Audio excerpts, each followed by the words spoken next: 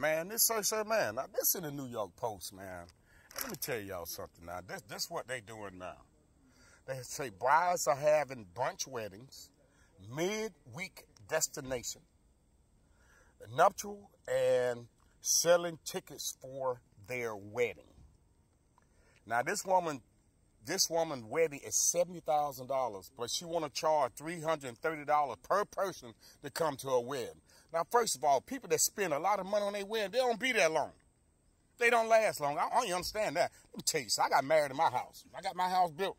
I got married in my house. I ain't going to spend no $60,000, $70,000 just to get married.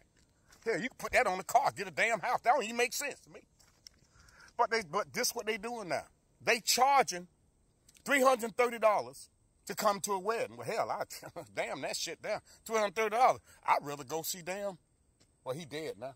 Yeah, Prince or something like that, $330. But not go see somebody just swap damn vows and shit. That's crazy to me. I don't even get that at all. You know, but I had to share that with y'all, man. This person want to charge $330 per person to come see her get married. And I guarantee you won't last that long. Why don't you just go to Las Vegas and damn call it a wrap and get married that way? That's SirSir opinion now. Damn, many bugs bad out here, man. Like I say, SirSir fit their YouTube, TikTok, all that stuff there, man. But how y'all feel about that, man? We talking about stupid money to get married. Just say I do. I don't see it. You know, I don't see that. Like I say, man, leave a comment on that one. SirSir Network.